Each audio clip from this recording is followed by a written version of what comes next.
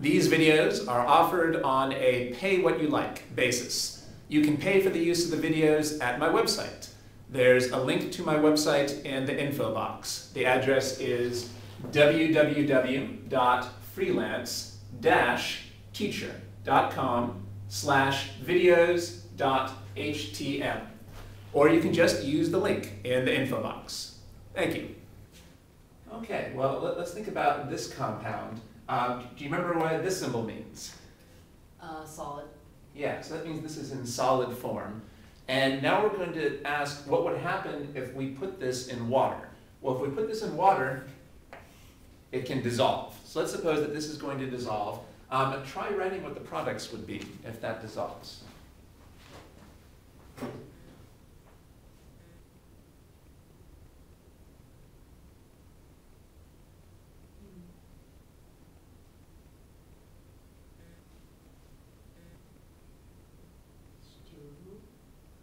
Okay, let's talk about that. Part of that's right, but there's also some mistakes. Let's talk about that piece by piece. You want to have another try? Let's see. Yeah, I think I like your second guess better. Okay, good. Yes, let's fix that.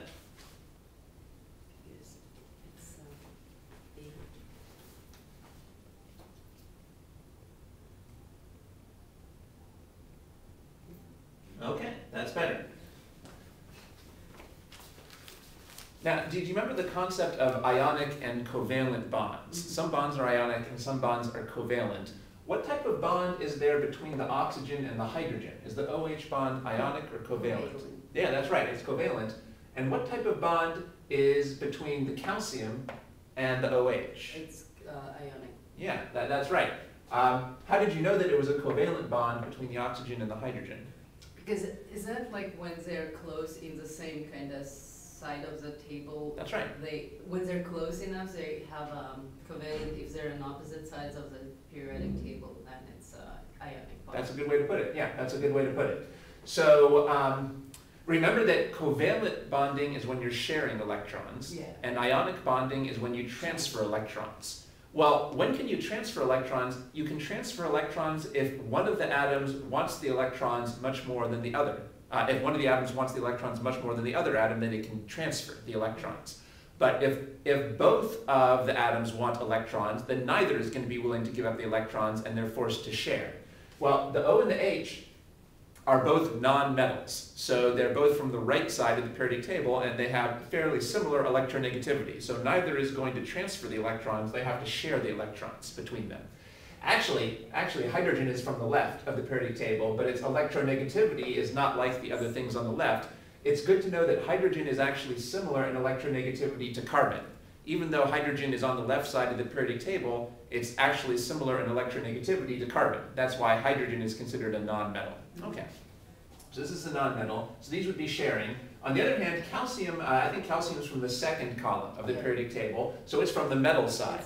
So it is willing to give up electrons. Okay, so this would be an ionic bond. Now why does that matter? Well, when you dissolve things, what types of bonds tend to break when something dissolves, and what types of bonds don't tend to break? Well, it turns out that ionic bonds tend to break when you dissolve something in water, and covalent bonds tend to not break. I don't think we'll quite take the time to explain why that is. We'll just memorize that. We'll just say that ionic bonds break when you dissolve something in water, and covalent bonds generally don't. Okay, and I think that's what you did here, because you wrote the calcium and the OH as two separate units in the water, but you didn't split up the O and the H, so that was good. Now, something else I think that you did, you put in the charges. Good.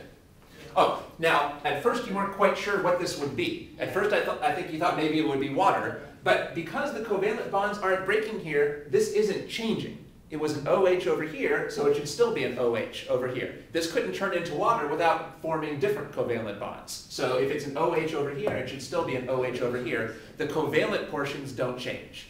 So the point is that when we dissolve something, the covalent portions don't change. Only the ionic bonds break. So this should still be an OH on the right. Then you did something that was very good, which is you thought about the charges. The charge is the most important part, and I think you figured out the charges correctly.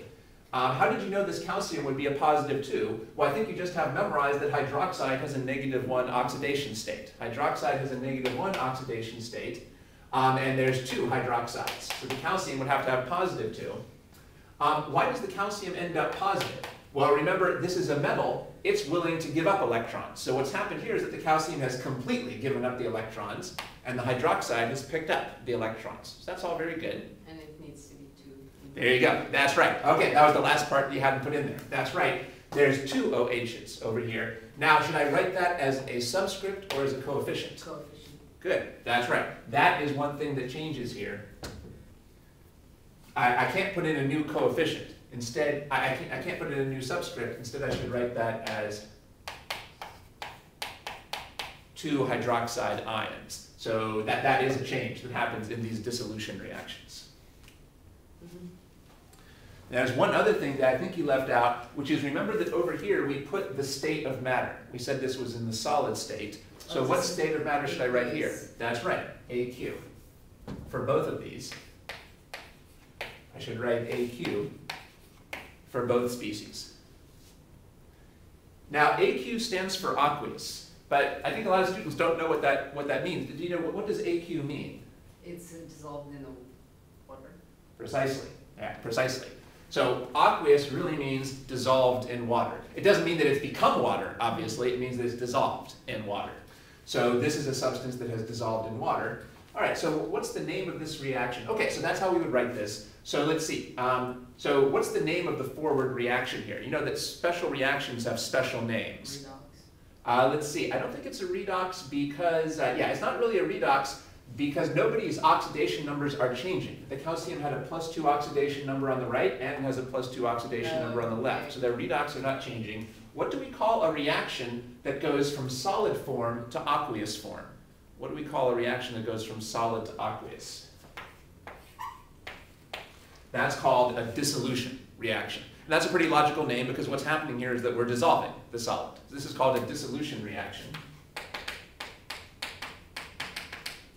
because we're dissolving the solid. So when you go from solid to aqueous form, that's dissolution. That's what you said aqueous meant.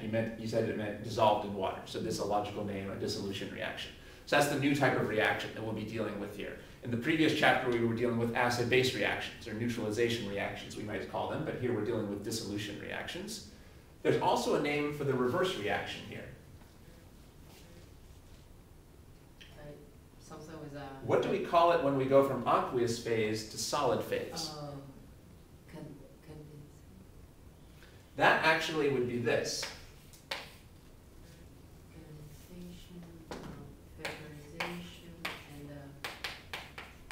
It's like in the fridge we have that.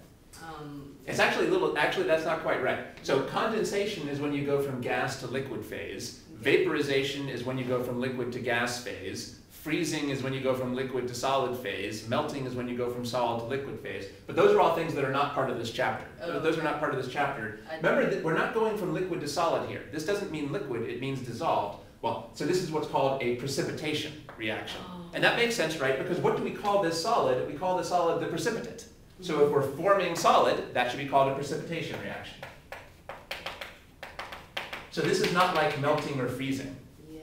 Because we're not going from pure solid to pure liquid. We're going from solid to dissolved in water. So we shouldn't think of this as being the same type. It's not the same type of reaction as freezing or melting or vaporization. This is a different chapter of material. So the names of these reactions are dissolution, when you go from solid to dissolved, or precipitation, when something that's dissolved precipitates out. Now, normally we can write equations in either direction, and it doesn't matter. However, in this chapter, we are always going to write the reactions with the solid on the left and the aqueous on the right. We're always going to write them with the solid on the left and the aqueous on the right, just because that's the conventional way to do it, and we're going to get confused if we write it any other way. So even if what we're focusing on is precipitation, we're still going to put the aqueous phase on the right and the solid phase on the left. That might seem a little bit weird because you would seem like that for precipitation, you would want to write precipitation like this. But even if what we care about is precipitation, we're still going to put the solid on the starting material side and the aqueous on the product. That just turns out to avoid confusion in this chapter.